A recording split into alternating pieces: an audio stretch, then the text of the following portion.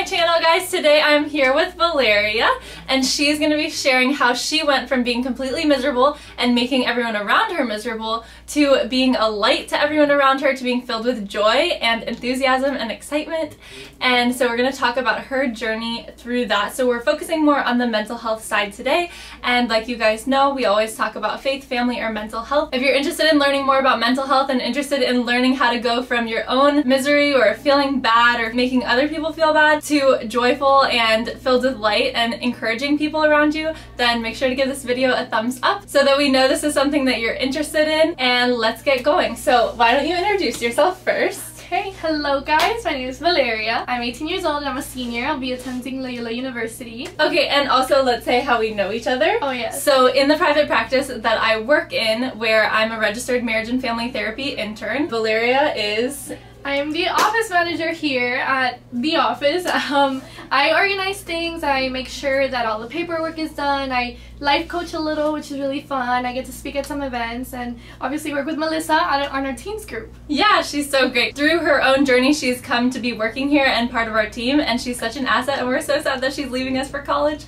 in the fall, but we're happy that she's here with us now. So why don't you talk a little bit about the part of your life where you were feeling miserable and making others miserable around you? So growing up, I was not a happy person at all. I would always focus on the bad and focus on the misery in my life, and granted, I was going through some stuff. It was pretty bad, but it was the only thing I focused on, and it became the meaning of my life, and it was something that I just didn't know how to handle. I didn't know how to cope with it. I didn't have a positive outlet. I didn't have anyone to speak to, and in turn, like, it spiraled. I would make others miserable, and this was over like a 2-year span. I started self-harm, had some suicidal thoughts. It was really, really dark, and it was something that, it was a hole that I didn't think I could dig myself out of. There was a lot of things going on in your life, and then that was leading you to feel bad and to think about suicide and all of these things, and you had mentioned making other people miserable around you, so what did that look like too? My mentality was, if I'm unhappy, then everybody else should be unhappy. So I was the gloom of everyone. If somebody, like, let's say found $5 on the street, I'd say like, okay, you're still broke anyway, or when anybody made a happy comment, I would in turn make a sad comment. I literally was just the person that nobody wanted to be around, because I was always the negative one. I was always the one that brought sadness upon everyone. My friends stopped being my friends because, and they told me this, that they were no longer happy when they were around me because I was making them sad and miserable. And it wasn't that I was necessarily being mean, I was just dragging everybody down. Like, I was down and I wanted everybody to be down with me. Yeah. And it was something that progressed over a span of like 2 years. It was dark.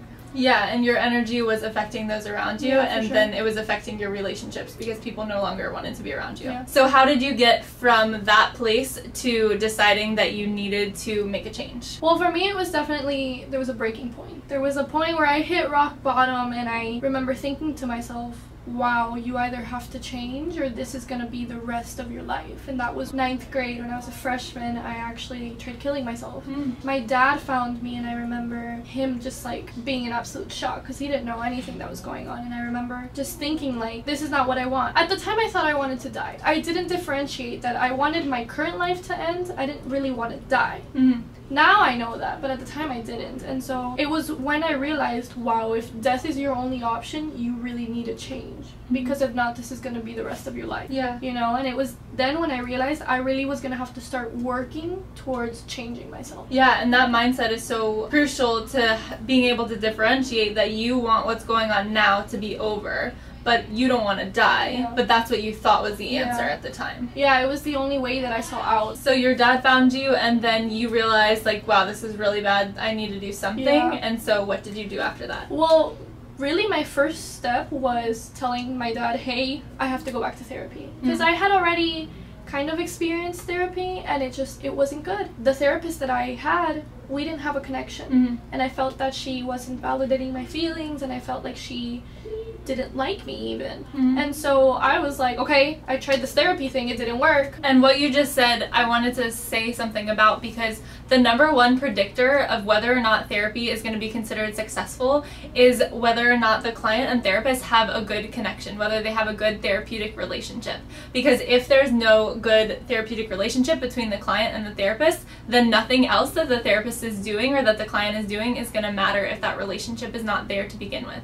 So that's #1. If you don't feel comfortable with your therapist, or you feel like she doesn't like you, then you're not going to be able to get anything out of therapy. So I'm so sorry that was your experience. No, I didn't get anything. But then you were able to find a therapist who you did connect with. Yes, so my dad, he just like randomly was like, okay, we have a therapy session here at this time. And so I went. At the time, I didn't believe in God. At the time, I was like, no. But I remember like thinking, okay, I don't believe in God, but I'm gonna pray anyway. Like, I don't know who I'm praying to, I don't know what I'm praying to, but like I'm praying that it goes well.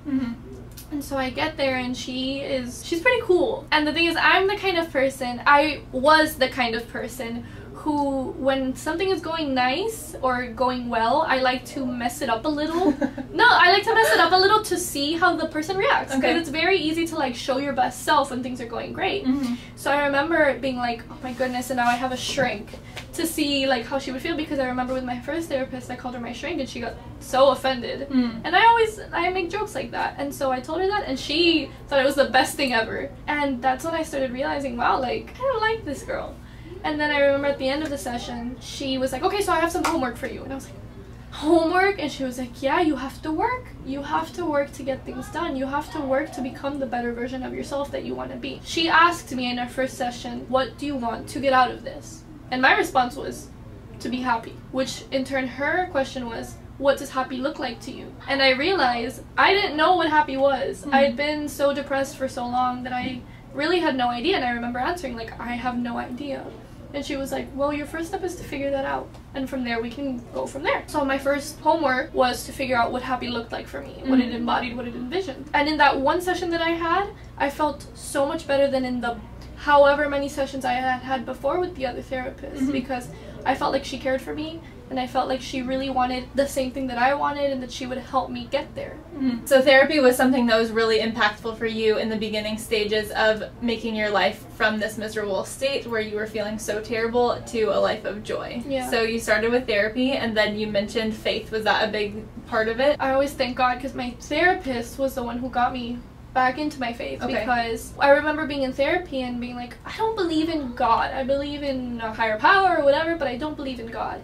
And I knew she was Christian, but she would always make these little comments like, oh, well, maybe there is a God, or stuff like that. And slowly but surely, I was like getting back into it, because I grew up very Christian. And as the sessions went on, I kind of realized that faith is a lot, and it means a lot. And I kind of went back to what it meant to me when I was a kid, when I had the faith of a kid, you know? And it was something that now has grown a lot on me. A lot of the things that I go through now, I correlate to God, and I just do it instantly, which is something that I used to not do. And it's comforting, and it's a rock, you know, and it's something that I love personally. My faith now is something that keeps me situated and rooted into who I am, which is something that I didn't have back then. Yeah, and because I know you and parts of your life, share a little bit about how your faith plays a role in like what you feel is your purpose now, and how you went from a place of not believing in God to now like it being very central to your life. I began going back to church the end of my sophomore year, the beginning of my junior year. And I really only went because I'm part of my school's choir, and to raise funds for a trip, we had to like do the concessions like after church, where we set up like a breakfast at the church that I go to. So we had to be there for the whole church service, just because at the end we had to be there for the breakfast. And I remember feeling so awkward at that first church service, because part of me was like, you don't belong here, you're gonna like go up in flames, because it had been so long. But at the end of it, I became so relieved, because I was reminded that like God was put here to love me, I was put here to love God, and it was through that I realized I'm here to love and to serve others the same way that God loves and serves me. And that's when I realized what my purpose was. I get joy out of making others happy, and that's a gift that I've been blessed with, because I realize that I'm here to love and serve, and my purpose is not to live for myself but for God and for others. And so now, as a person of faith, it makes me so happy to bring joy to other people. And so instead of being a person who is miserable and loves to make other people miserable, I've become this person who loves to bring joy to people, because it brings joy to me. It makes me so happy to see that I'm making others happy. Right. And that's something that I wouldn't have found if I hadn't found my faith. Okay, so you talked about how therapy was a huge help, how coming into your faith again made a huge impact in the joy that you're feeling now. You wanted to give that joy to other people. So was there anything else that was really crucial in that transformation as you went from misery to joy? One of the biggest factors for me was definitely who I began to surround myself with. Because I realized when I was miserable, I really would surround myself with people who didn't care about anything that they did with their lives and who were very, very selfish. But I remember as I was going through this transition, as I was going through this journey of therapy and faith, I met some people who showed me unconditional love right off the bat. And I had never been shown unconditional love in my life. And it was something that really changed me. It was something that made me realize who I surround myself with really impacts my decisions and my choices. If I choose to surround myself with people who are like-minded and like-hearted, then I know that it'll be easier for me to do what I was put on this earth to do.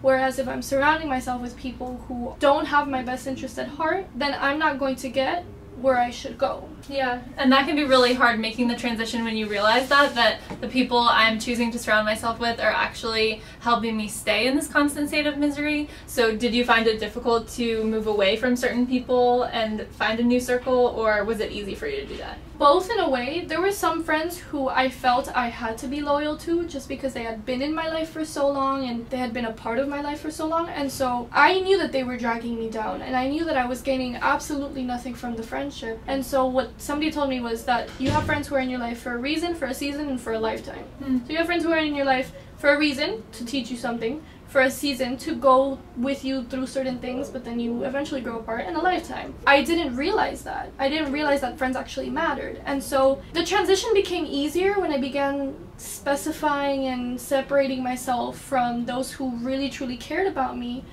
to those who were only my friends because of a condition that they had, you know? So it became easier as I was able to differentiate.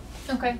And so what would you say if someone is feeling the way that you were feeling before, maybe self-harming, maybe thinking about suicide, or just feeling miserable all the time, and they know that they bring the energy down when they're around other people? So what would you say to those people that are feeling that way now? Reach out. Really take a step. And I know that it's scary, because I remember telling my dad that I wanted to go back to therapy was like the scariest thing that I've ever done. But in hindsight, it was the best thing that I could have done. And it wasn't easy. It took me 4 years to get to where I am now. And it really is like the journey of 1,000 miles begins with one step. But reach out and know that you are loved, and that there's people who care for you, and that while you might want your current life to end, you have a beautiful life ahead of you, and this life is gorgeous, and it's something that you can't miss out on because it has so much to offer. It was possible to end that current life without ending your life. Yes, definitely. The only person that was in control of ending my life was me, and not with death, but rather with change.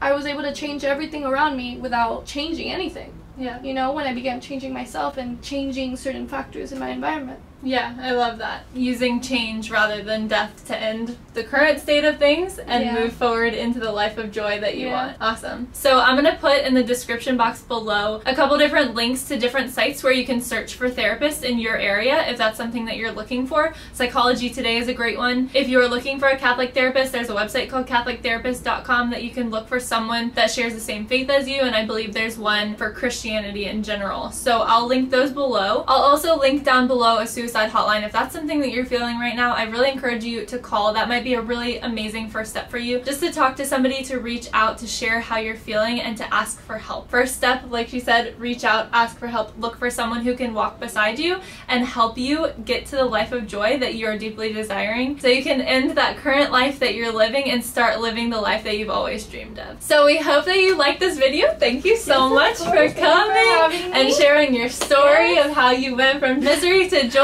And it's amazing because I've only known Valeria in this season of her joyful life, and so it's hard to imagine the life that she was living before. That just goes to show how much of a transformation someone can make in such a short amount of time, a couple of years, right? Yeah. We hope that this was helpful for you. If it was, if you liked it, please give it a thumbs up and don't forget to subscribe, and let me know in the comments below if there are any other mental health topics that you're interested in hearing about. Have a great week. Bye.